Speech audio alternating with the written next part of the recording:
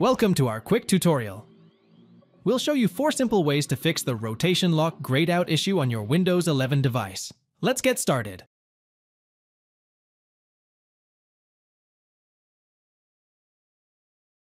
Open Settings app and go to System.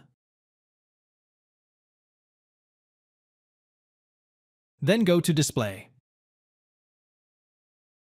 Find Orientation and choose Portrait from the menu. Your device should automatically switch to portrait mode.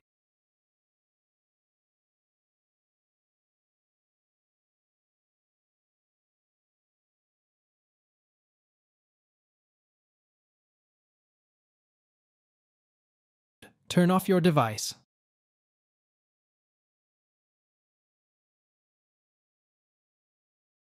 When the device turns off, hold Volume up and Power button. Choose Reset and Save option and exit.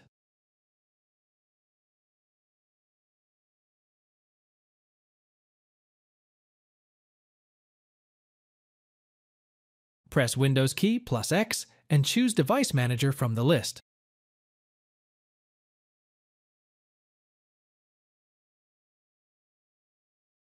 When Device Manager opens, navigate to Display Adapters section and locate your driver. Right-click the driver and choose Uninstall. After you have uninstalled the driver, restart your device. Open Device Manager and locate your display adapter driver. Right-click it and choose Update Driver Software. Choose one of the options and follow the instructions.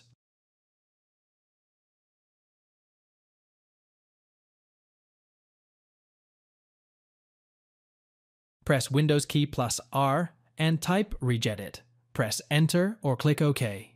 When Registry Editor opens, you need to navigate to the following key in the left pane: H key _ local _ machine software Microsoft Windows Current T version auto rotation.